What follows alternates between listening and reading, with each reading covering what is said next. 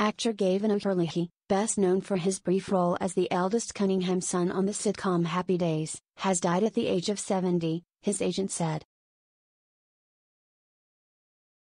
He was a wonderful actor with a long and distinguished career in film, television and theater, and was respected as a man of directness, sincerity, and honesty, Michael Amptich told CNN.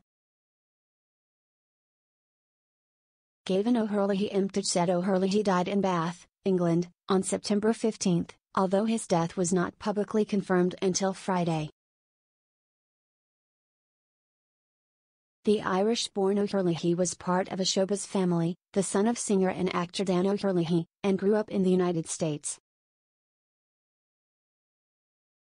When the nostalgic sitcom Happy Days went into production in 1974, O'Herlihy got his big break as Chuck Cunningham, the family's eldest child. Chuck was a college jock whose defining trait was a habit of dribbling his basketball through the house, to the irritation of his father Howard, played by Tom Bosley. In a 2007 interview with the YouTube channel 24/7 TV, O'Herlihy said the character was too dry to keep his interest, and he left the show in its first season. "I was going to come in, grunt, bounce a basketball once every couple of weeks for probably 3 or 4 years, and at 20 years old, that's not the gig you want to be doing," he said. Actor Randolph Roberts briefly took over the role in the show's second season before Chuck simply stopped appearing on the program, becoming the quintessential example of a character who disappears from a television show without any explanation.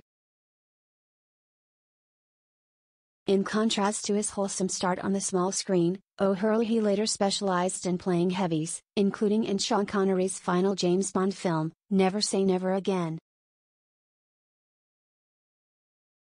His character, Jack Patachi, memorably used a fake eye to fool security at a nuclear facility before being murdered in a car crash. Former Happy Days co-star Ron Howard, who played Chuck's brother, Richie Cunningham, mourned O'Herlihy on Twitter. "A talented actor with a big free spirit," said Howard, who also directed O'Herlihy in the 1988 film Willow. O'Herlihy's family did not reveal his cause of his death. Gavan was larger than life and is greatly missed by all who knew him, most particularly by his adoring wife and family, Amptich said.